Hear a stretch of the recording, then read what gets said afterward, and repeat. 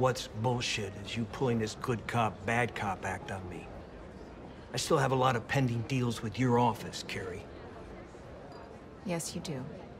And unless you're willing to start honoring your contract today, I may want to rethink all of them.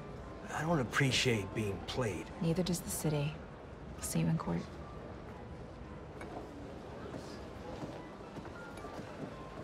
I like the way you went with that.